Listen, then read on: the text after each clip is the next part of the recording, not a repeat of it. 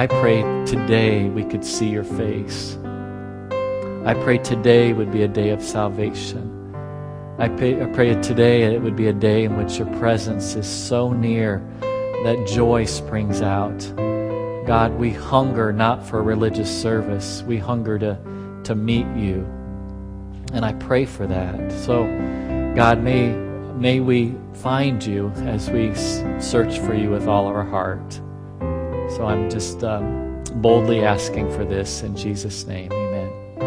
So, yeah, if you could get the... I'm kind of out of my comfort zone a little bit because I have a normal style of preaching. Can you put it up here a little bit? We have a normal style of preaching in which I try to take one idea and go around and around and around it. So at the end you go, okay, that's what he was talking about. And so really kind of share one idea or one story or one thought. Today what I want to do is really begin to teach on something that's going to take a long, long time to teach about. Today what I want to teach about is the presence of the Holy Spirit in our lives. And it's going to take a few weeks for us to try to get through this. So it's going to be some teaching on this. But know this, that never do we get into the Word of God, do we never get in there and learn something without it being applicable to our life and something that we're accountable for after we get done. So the basic idea today is this. Everybody is filled with something. What are you filled with? You can tell what you're filled with when you get bumped. And everybody's filled with something. Can you imagine what your life would be like if you were filled completely with the Holy Spirit? That the Holy Spirit, every time you get bumped, the Holy Spirit came out of your life. I have been challenged by my family to share this story. It's the story of the week. You know, they say I have to do it. Usually I tell stories that make others look bad. Unfortunately, they're like, Dad, if you're real, you got to tell this story. And I got a little chippy at a softball game this week. So that's it. You know, somebody said something to me, and I said something to somebody, and then somebody said something back to me, and then I said something, and then somebody said something to me, and then I thought, this is getting crazy. We've gone back and forth so many times. What do you do when every time you say something bad to somebody else, they say something bad to you, and it just keeps getting worse and worse and worse? And I didn't know how to get out of it, and so I just did this. And I'm really sorry about that. I wish I felt worse about it than I really do. That's the thing I've been repenting of all week long, is that, you know, everybody's filled with something. I literally went home from that going, would the Holy Spirit have done that? Was that the Holy... Ruth says yes. No, Ruth, no. No. The Holy Spirit would not have done that. I think there's a time to stand up for truth. I think there's a time, you know, to not be wishy-washy and everything. But I had an attitude, and that's wrong. Everybody's filled with something. What are you filled with? And you can't tell what you're filled with until you get bumped, till you get something comes across in your life, and when you get bumped, you can tell what you're filled with. What would it be like? Just imagine for a second what it would be like if you were filled completely with the Holy Spirit. And I want to express this, that you don't have to achieve that. That's not something that the great saints of the faith, after you spend 40 years with God, it's not something to be achieved, it's something to be received. There's a big difference.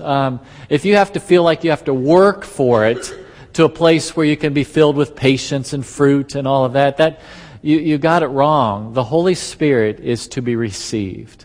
So we're going to kind of work through that here today. First beginnings of teaching. Did you see the front of the bulletin? If you need magnifying glass, because to actually read the attributes of the Holy Spirit. This is a wonderful job. I believe Caitlin Esch is the one that, if anybody knows Caitlin Esch, she's the one that drew this up and painted it and everything. It's beautiful and describes what it would be like when the Holy Spirit just begins to take control of our lives and do things in our life. So I want to begin to teach for a few weeks on the Holy Spirit. The first scripture I want us to look at is called a Trinitarian verse. It's 2 Corinthians chapter 13. Now, don't go to 1 Corinthians 13. What's that? That's the love chapter. Everybody goes to 1 Corinthians 13, but this is 2 Corinthians 13, the last verse. Actually, the last verse of 1 and 2 Corinthians. It says, that, may the grace of our Lord Jesus Christ. How is Jesus Christ described? As grace. That's a free gift. Everything that Jesus paid for was a free gift. You can describe, summarize Jesus by the word grace. And the love of God. How's God described? Some of you think He's a tyrant. Some of you think judge. But in this verse, the primary description of God is the love of God. And it says, and the fellowship of the Holy Spirit be with you all. Have you ever experienced true fellowship? It's friendship to the nth degree. It's when you can bare your soul to somebody, when they know what's going on in your heart, you know what's going on in their heart. That the description of the Holy Spirit is fellowship, where Jesus Christ paid so that the Holy Spirit can live in us. Not be around us, but be in us. So here's the first description I want you to understand about God. It's from this, that the Holy Spirit is God. The Holy Spirit is God. It's very important for us to understand this because some of you might understand God as, you understand Jesus was God, or you understand that God the Father, but you don't understand that the Holy Spirit is God. And this Trinity formula kind of looks like this. You can draw a triangle. This is the symbol of the Holy Spirit, where the description of who God is, this is God. There's only one God, but that God is made up of Father, Son, and Holy Spirit. The only way to describe God, the only way God could describe Himself is to describe Himself in relationship terms. It's that God is a relationship, even among Himself, and He desires relationships with us. So how many gods are there? One. It's very important to understand. There's just one God, but that God is made up of Father, Son, and Holy Spirit. There's another verse that really, it's a Trinity verse. It's the very first verse where the Trinity is seen. It's Genesis chapter 1, verse 26. So Genesis 1:26 says, then God said, how many gods are there? Okay. Let us. Now, what's us? Us is plural. If there's one God, why would you put it in the plural? Because it's one of the very first mentions of the Trinity, the description of who God is. So then God said, let us make mankind in our own image, in our likeness, so that they may rule over the fish in the sea and the birds in the air, over the livestock and over all the wild animals and over all the creatures that move along the ground. You got this picture of God, and he's talking to Himself. What should we do? Well, let us make man in our image. And then, so you got is describing the image of God. So God created mankind, which is every human being that lives on earth. God created mankind in His own image. Do you know that you and I bear the image of God? The only way to describe this is, have you ever seen children that look like their parents? Or siblings that start to look like each other, and you can just see the image of the family that's upon them, the way they smile or the way the nose is or anything. And so one of the children comes out, oh wow, he's got daddy's nose or mama's eyes or something like their grandpa. Or you start to see this image. You and I need to know this, that we look like God. We are not God, but we bear His image. There are attributes of God that are upon us, that we look like what God would. There's personality traits and all kinds of things that we bear the image of God, even in our image, that we look like Him. Now, it says in the image of God, He created them. Now, what is the number one description of what the image of God looks like? It's right in the verse. male and female, He created them. Oh, isn't that interesting? He could have used all kinds of attributes of human beings, but in this very brief, but the beginnings of describing who you and I are, it's you are male and female. We are created in the likeness of God. Somebody pointed this out, very interesting to me. Now, hear this. I got to make sure everybody hears what I'm talking about right now. Is God male or female? Neither. Neither. Don't ever think of God as male or female. God is not male or female. You really need to understand this. But the image of God has traits of being male or female. So when you think of God the Father, what kind of trait does that, what do you think of immediately? It's more of a masculine trait, which would be in God the Father. How about Jesus Christ as He lived on earth? Masculine or feminine? Masculine traits. How about the Holy Spirit? And somebody pointed out to me, and I agree with them really clear, that if you begin to study the Holy Spirit, and you begin to look at the traits of the Holy Spirit, what you'll find is that there's just what we would characterize as feminine traits, you'll see a lot in the Holy Spirit. But hear this, the Holy Spirit is not female any more than God the Father is male. But there's male and female in all of this. I love how the image of God is described as male and female, because this is really, really important for us to understand. When you were born, I wasn't present for, well, a few of them I was, but I'm almost guaranteeing this, that when you were born, one of the first phrases that came out of anybody's mouth in the room was, "It's a boy," or "It's a girl." Isn't that the only one that in our family that happened to 5 out of the 6? With Rebecca, when she was coming out, they said, "It's a redhead." You know, her head came out first, and oh, it's a redhead. Redhead? How do we get redheads? You know, and we got a lot of them. But the first description of you and what you are is described as male or female.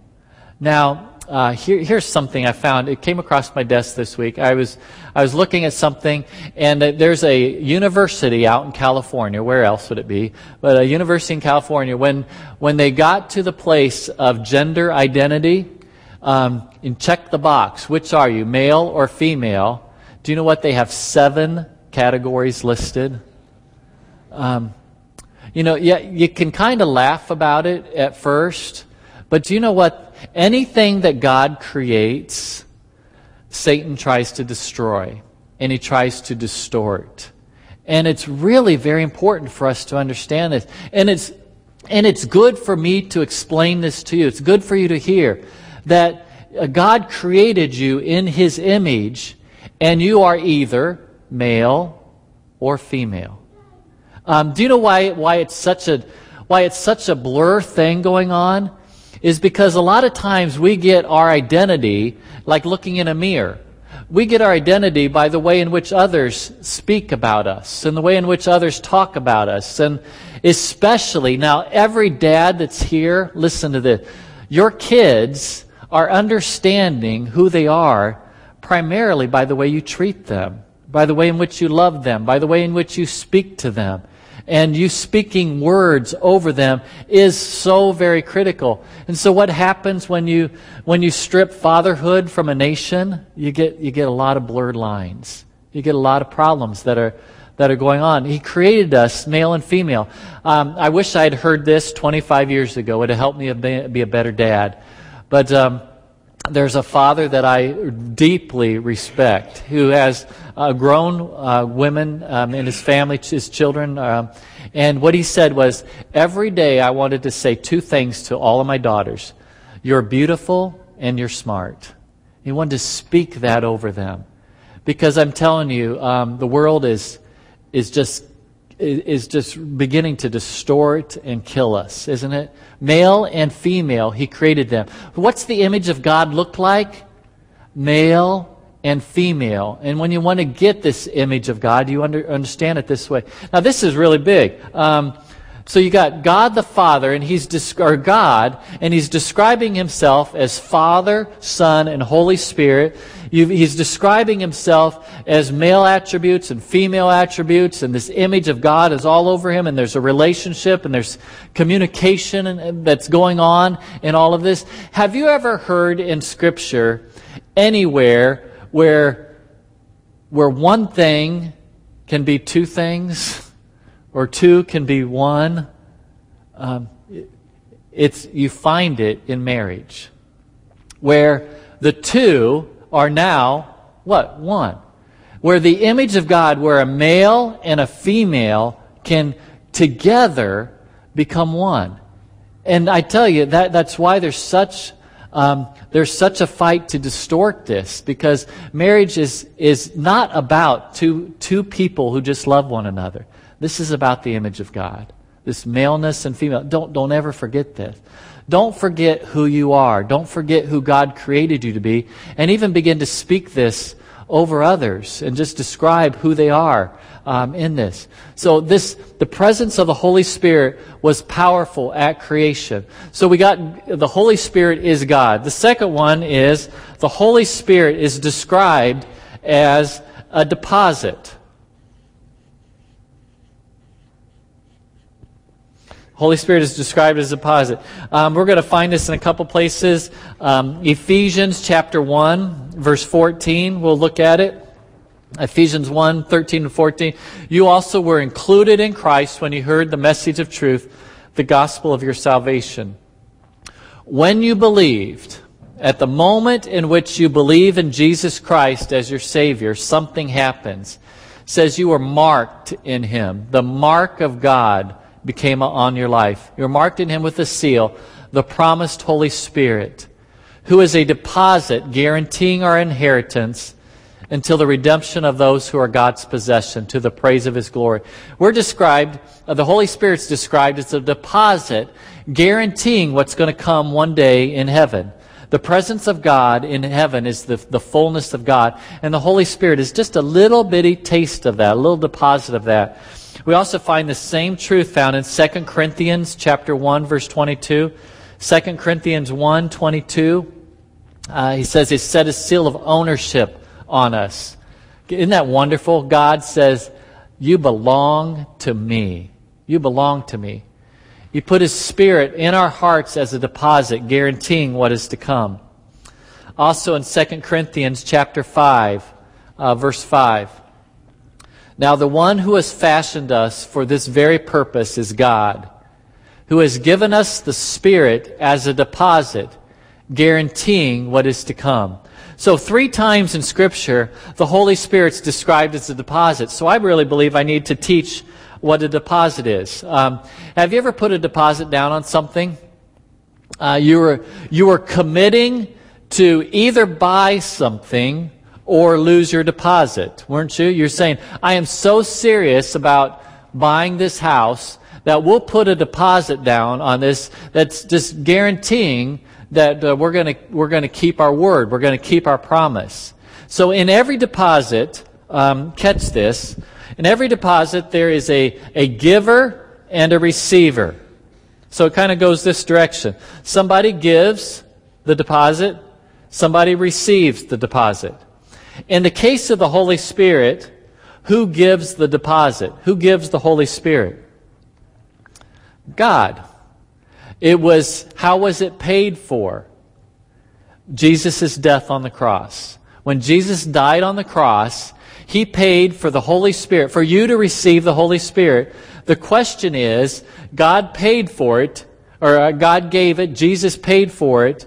Have you and I received it? How do we receive it? We ask. We ask. We just ask for what is ours. God has paid for it. Jesus has paid for it, and we now receive it by asking. There's a giver and a receiver, and Jesus has paid for that deposit. The Holy Spirit is the deposit of what is to come.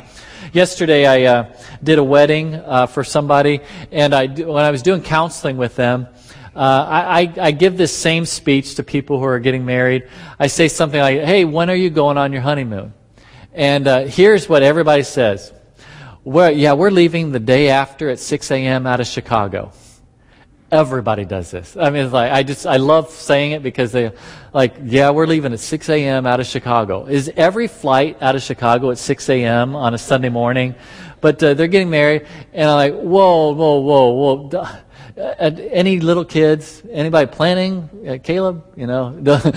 Don't leave at 6 a.m. out of Chicago. Why is that?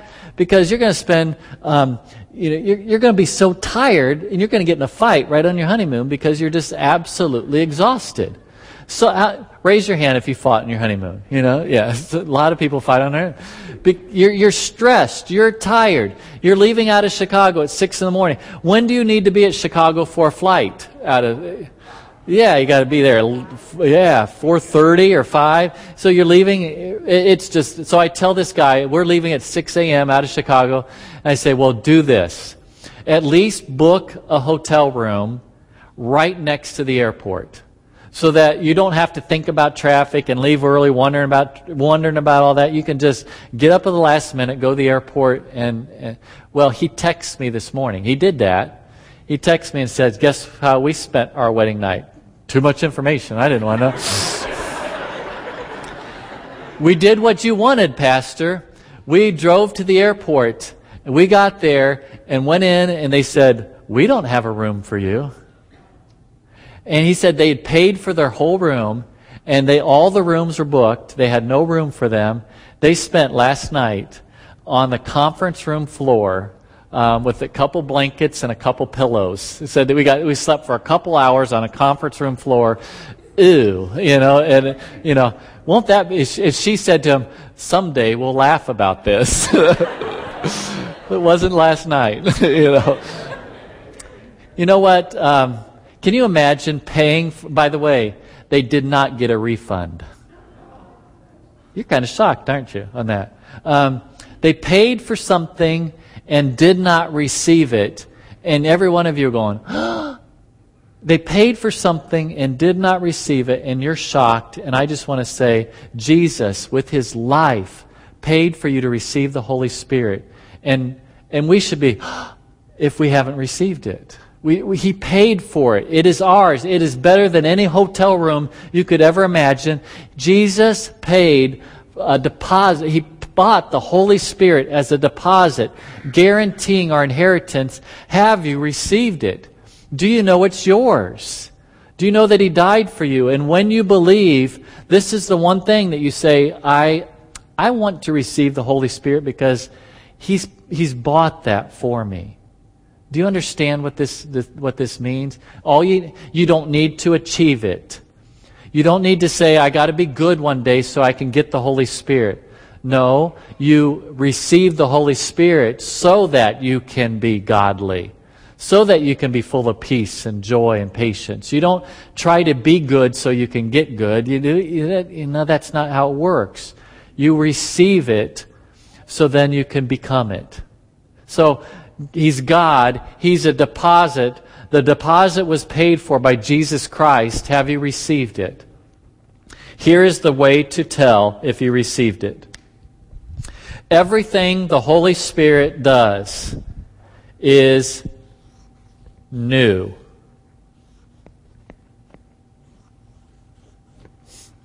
That's bad. It's new. Everything the Holy Spirit does is new. If you come to a church service and there's something that's not new in it, that means the Holy Spirit wasn't present. The Holy Spirit is constantly doing a new work. The Holy Spirit, wherever the Holy Spirit shows up, there's new life that's taking place. There's something that's being born. There's newness that's taking place. So that you find in Genesis 1, chapter 1, verse 2, talks about the Spirit of God hovering over the waters. The Spirit of God is there, and then before the chapter is over with, bang, there's earth. When the Spirit shows up, something new is going to take place. Do you catch it? Where Spirit of God's hovering over the waters, and before the end of the chapter, there's earth that's created, and birds of the air, and the seas, and all of that, and human beings. There's creation that takes place.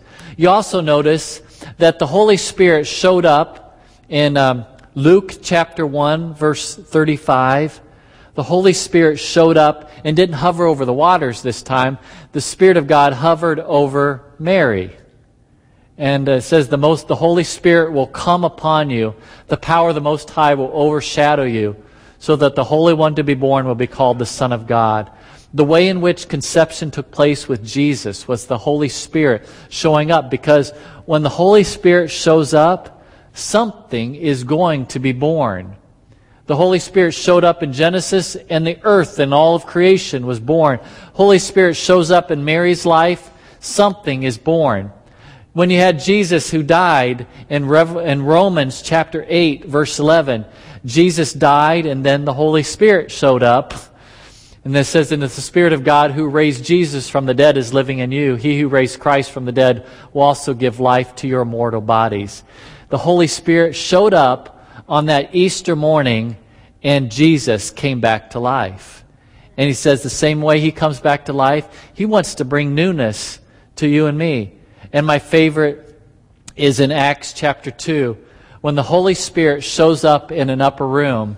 And the Holy Spirit came upon them on that Pentecost day, and the church was born. Because wherever the Holy Spirit shows up, something is born. Do you catch it? Something is born. Is there anything that's being born in you?